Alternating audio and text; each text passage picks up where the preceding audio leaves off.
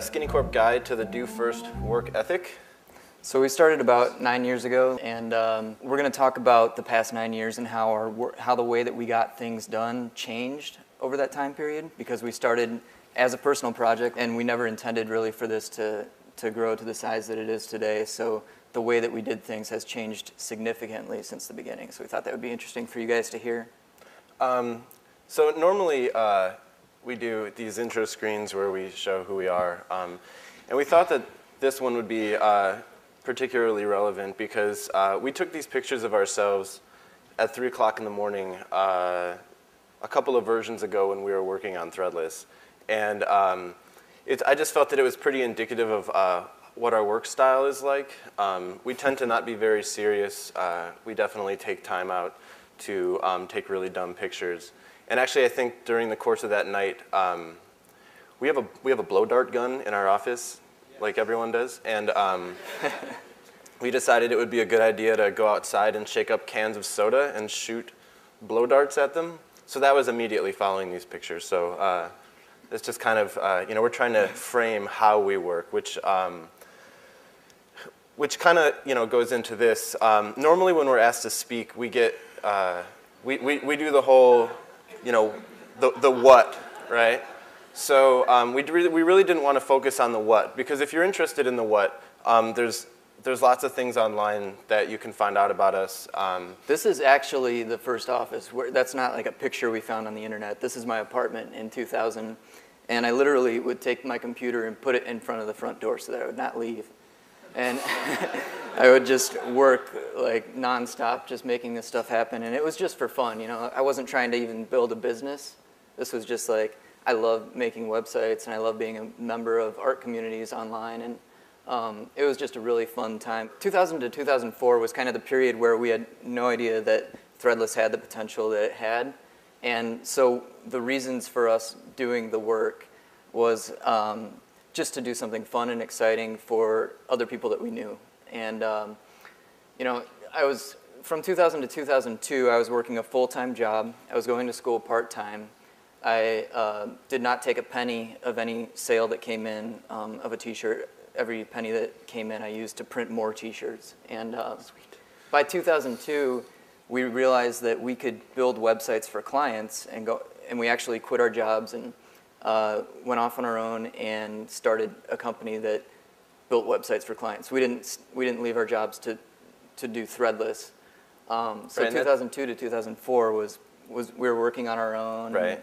Yeah, 2002 is actually where I came in, because we were both working. We were friends, but we were both working separate jobs. And when he left his job, I was laid off and decided to just go and work in their office. So, we really focused on, me coming from the agency world. I was lucky enough to become friends with some of the guys who own the agency who also decided to leave after the small agency that I was a part of was acquired. So we really just kind of we worked for every agency, and at the time, our focus and working on Threadless was kind of twofold. One, we wanted to sort of maintain the community and keep things moving along, but at the same time, it also served to prove to our potential clients that we could build e-commerce websites, that we knew how to use Flash, all of these sort of things. So it became like a working model. So, it was becoming this business by accident. So, sort of like what Jake was saying earlier, is this entire time, this was a total just fun personal side project for everyone involved. Yeah. So the next slide, this was one thing that we noticed in thinking back. We weren't making changes to Threadless based on, we think that if we make this change, we could sell more t-shirts or anything like that. It was 100% reactive to what the community wanted.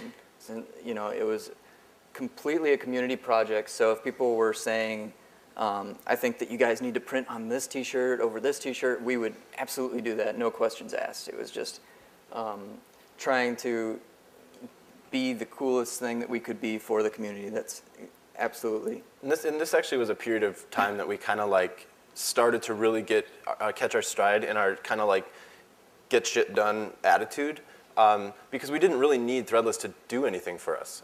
It wasn't paying our bills. It wasn't getting us attention. It was basically serving to just be this cool thing for this small group of people. And it grew and stuff like that, but really there was no there were no clear-cut consequences of what would have happened if we would have had some like radical idea and just decided to, completely change the idea of the site. So like that says, we really learned to be 100% reactive to our own ideas.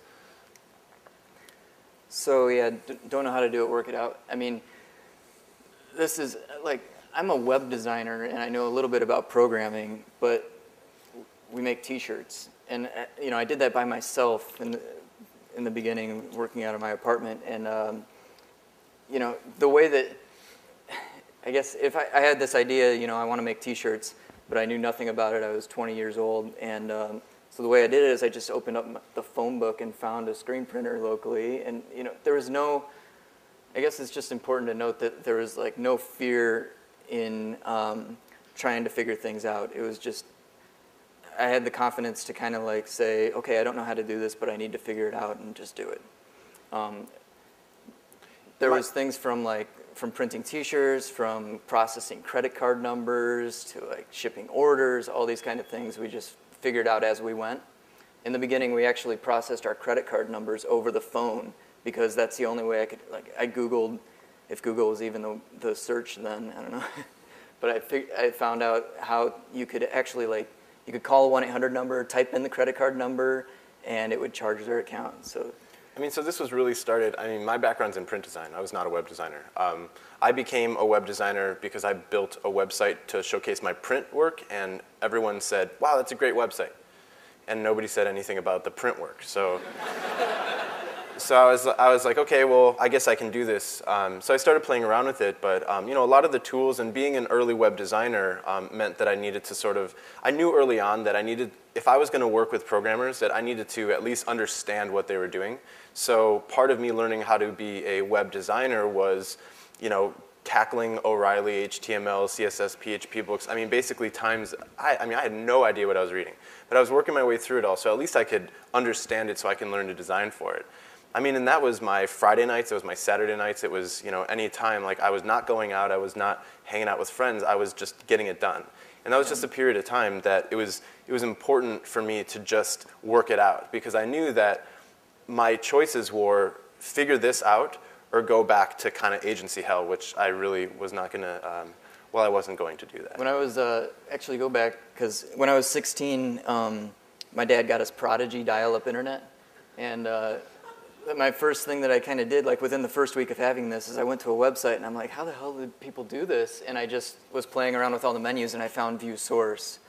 And that's how I learned HTML, was just, I guess, the curiosity of figuring out how these things work. And then right after that, just went door to door to all the businesses in my city and asked if they wanted me to make them a website for free. In 1996. So things started to change for the company in 2004, 2006. The biggest change is that January of 2004, we fired all of our clients. We kind of knew throughout 2003 that we needed to do something because we were competing for our own time by working on Threadless full-time and taking on projects full-time, and it was kind of a scary notion where no clients generally equals no money. So fired everyone, gave the good ones to our friends who were starting small things, and this became, 2004 was the year that we were on our own. So we kind of wanted to talk about how, what changed between 2004 to 2006. So yeah, we started to realize that Threadless has this huge potential. This was also around the time that MIT asked us to come speak to a group of people, and we learned that there's words for what we were doing, like user innovation and crowdsourcing and all these things. So, and we were looking at Threadless, and we were actually seeing a significant, revenue stream coming in, and thinking that this is something that we could actually do the rest of our lives. Yeah, this was, the MIT thing was interesting, particularly because this is a period of time where we just kept our heads down and worked. Especially right in the beginning of 2004, it was like gung-ho, all Threadless. And then MIT's like, hey, come and talk to us about Threadless. And we're just like, okay, we didn't really know what to expect. We showed up there. We were expected to give a presentation, because apparently that's an expectation when you get asked to speak,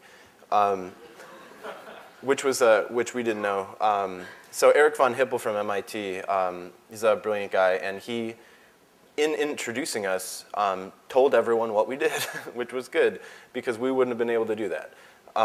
So we kind of went from there and started realizing that a lot of the things that we worked in a way that made sense for us. We didn't know how to do things, so we just went ahead and did them. We didn't try and look for answers. I think it was to our benefit that we didn't go to business school or we weren't in art school for very long, because we really didn't have this basis of knowledge that said, I need to get this done, so here's the way I learned how to do it. It was just, all right, well, we're staying up all night and we're going to figure this one out. So we actually sort of fell into what they called at the time user innovation, which Jeff Howe went on to coin the term crowdsourcing. So we were doing crowdsourcing and applying a lot of these like Web 2.0 principles just because it made sense to us, and this wasn't like on paper some brilliant business plan and like, yes, we're going to take over the world with this piece of paper that has brilliant ideas. I mean, we just kind of like rocked it, and it just happened to sort of coincide with something that was already going on.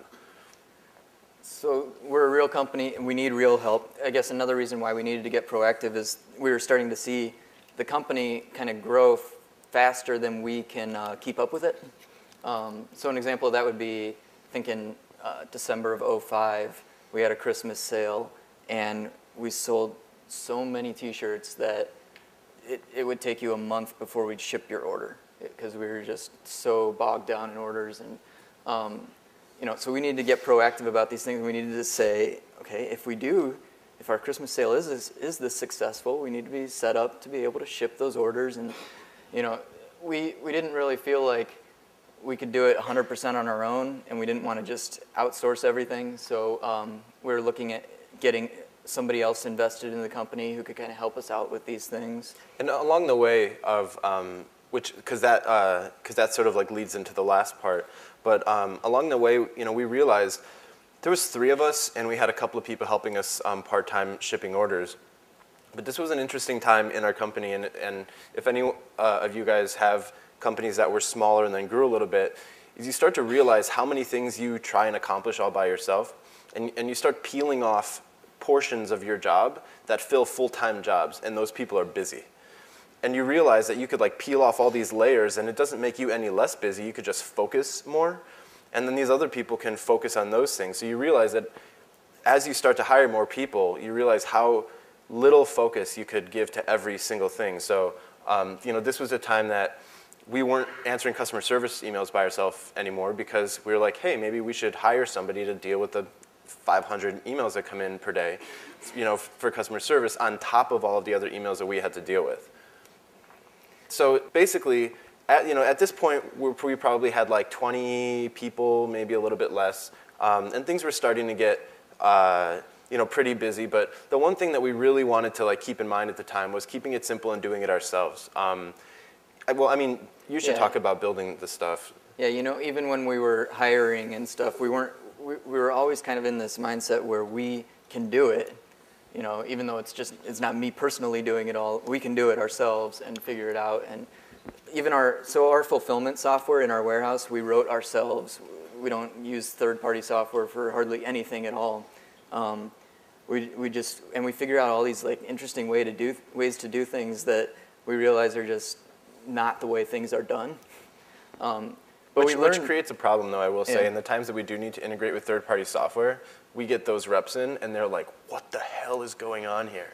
Because we are optimized for shipping T-shirts. Like, our warehouse is just, it's pretty sweet right now.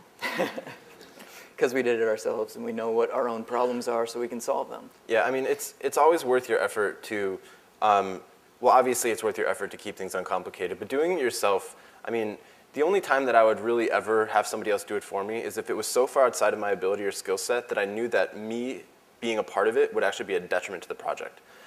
Otherwise, there's plenty of time in the day to get things done. Weekends are just days that you don't technically have to go to work, like physically be at your job. It doesn't mean that you can't be working. This is still, to this day, stuff that we do. I still work on weekends. The company's almost 10 years old at this point. Because we don't want to hire extra people to do the work that we can get done, because it just keeps it, the more people you have, and we were learning this, we're almost at like 60 people now, it gets complicated, and you spend time worrying about the operations of your company and not as much time focusing on actually working. So doing it yourself is a super important thing. It's a good takeaway. But there were some problems during this time. When we realized what we were doing, with Threadless, we also, and we fired all our clients, we also saw opportunity to do it in different ways. So we started up like a music project. We started up a drink recipe website. Yeah, we started up a pattern, which is still around today, and it's pretty cool. nakedandangry.com. We started up a bumper sticker company for people who park poorly. They're low tax stickers that say "I park like an idiot," and you can put them on other people's cars. So when we fired our clients, we thought, you know, we're going to focus on Threadless full time and do this. But then we started sprouting up all these other projects, which I think were really good for us to do, and we still are doing them today. But I think we had a little bit too large of ambitions. Yeah, I mean, and that's sort of like is telling of you know, your work practices. We were in client mode, so once we didn't have any clients anymore, working on Threadless full time felt completely unnatural. It's sort of like, I don't know about you guys, but like I can't go on vacation. Like I can't relax. I can't turn my brain off. So, you know, only going down to one project, it was like, this is impossible. We need to create more things to do. You know, because we didn't take the time to look at Threadless and see what can we do. We were just looking at the current size of the project and saying, we've got all this great time, and like, hell, let's crowdsource everything. So yeah, so we became our worst enemy. But I think the positive of that is a couple of the projects failed. And I think that was really good for us, because when you do client work, failure is kind of catastrophic. So you really do everything you can do to not fail. When you're working on your own projects, failure is awesome. And we didn't realize that until 15 Megs of Fame, which is our music project, failed. And you know, you realize you put a ton of time, a ton of energy, money, because you're obviously getting paid a salary. And when you realize you basically got checkmated and there's just nothing you can do except for, you know, stop the project, you learn so much. And I think that, you know, learning from failure is just such an important thing. So when you're working on your own projects, you know, like don't be afraid to kind of like go out on a limb on certain projects, because if they do fail, you're going to end up learning a ton from it anyways. Kind of how we do things now, and this is including 2006 when we took a minority investment, not because we needed money, but because we were making a lot of money and we're not able to keep the business in sort of like this growing mode without crushing under our own weight, because we, in a lot of respects, had no idea what we were doing. So we really needed to kind of like tap into this network from our investors. So they bought into us, and we benefited from all of their business expertise. So, you know, about getting realistic and staying scrappy is there's a lot of things that we've done since 2006 up until now. Jake stepped down as CEO, which was a realistic decision, because, I mean, I don't think that Jake could be a CEO at any other company.